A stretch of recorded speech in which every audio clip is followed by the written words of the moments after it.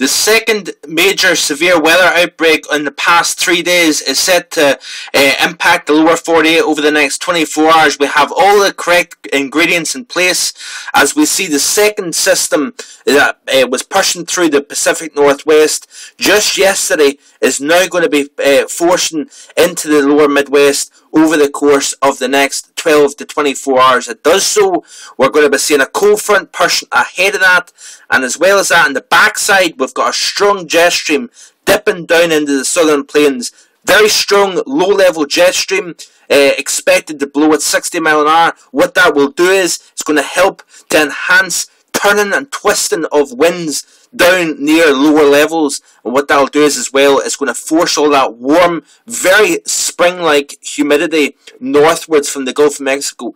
Expect near or record-breaking temperatures anywhere from Louisiana all the way across to Georgia. This warm air fuel is going to cause a lot of problems as the cold air in the upper levels push out of the northwest. So strong northwesterly winds in the upper levels, strong south to southeasterly winds in the low levels, and of course you've got that rip-roaring low-level jet stream that will tear across this very contrasting air mass. And of course we're watching this area here for severe thunderstorms to start firing up by late morning into the afternoon and evening hours. Here off the Weather Channel, you've got this risk area here.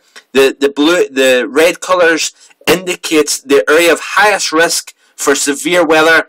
The dark reds show where that severe weather is expected during the overnight hours. A significant tornado outbreak is expected, folks. The conditions are ripe for it, and I certainly encourage you to sift out your NOAA radio, check out the internet, TV, my blog, AccuWeather, the Weather Channel, all these major media outlets to keep you checking back, keep focused, and keep informed of the impending severe weather over the course of tomorrow. Keep checking back. I'll keep you up to date, folks. Bye-bye.